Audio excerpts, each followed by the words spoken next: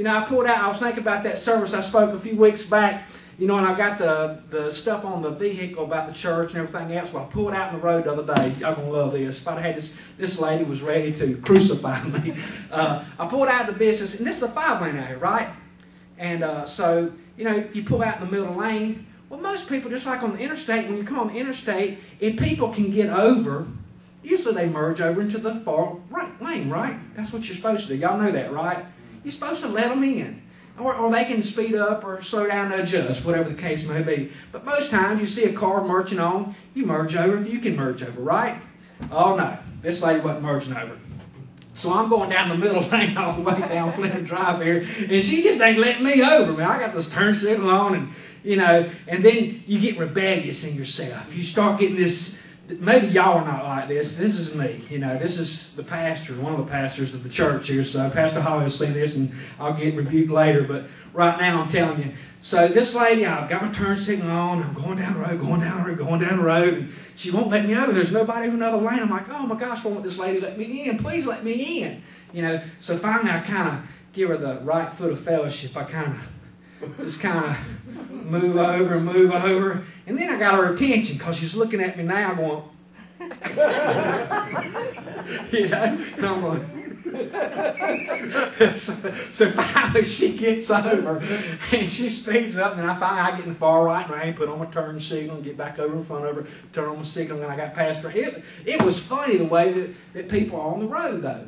It is funny the things that sparks our rage, or, you know, gets people upset and excited. But we should be praying. I should have slowed down and just come to a complete stop and let her go on by.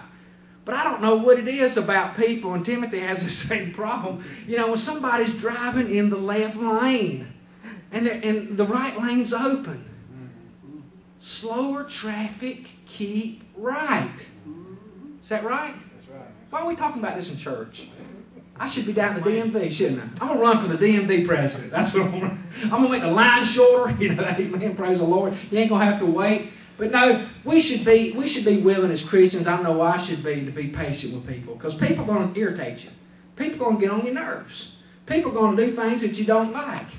And you've got to be spiritual enough. You've got to be prayed up enough. You've got to spend time in the Word enough. You've got to be hanging around people that are encouraging you, motivating you, that you can be prepared for these things. We've got to have on the full armor of God all the time. The full armor of God, the helmet of salvation, the breastplate of righteousness, the sword of the Spirit, which is the Word of God.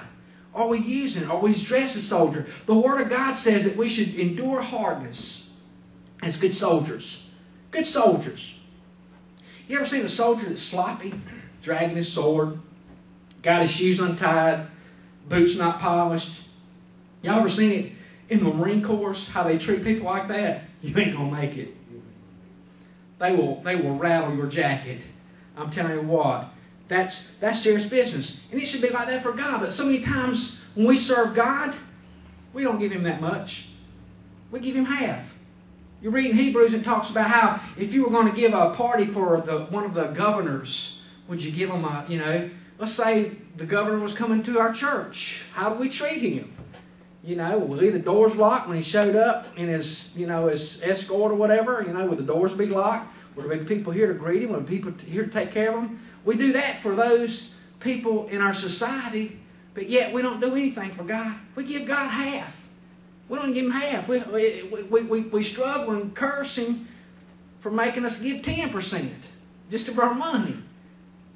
Speaking of money, y'all done took the tithes up. Somebody can don't even forget to give that. Praise the Lord. I'm about to forget about that. Praise the Lord. Y'all were so quick that automated usher and threw me off.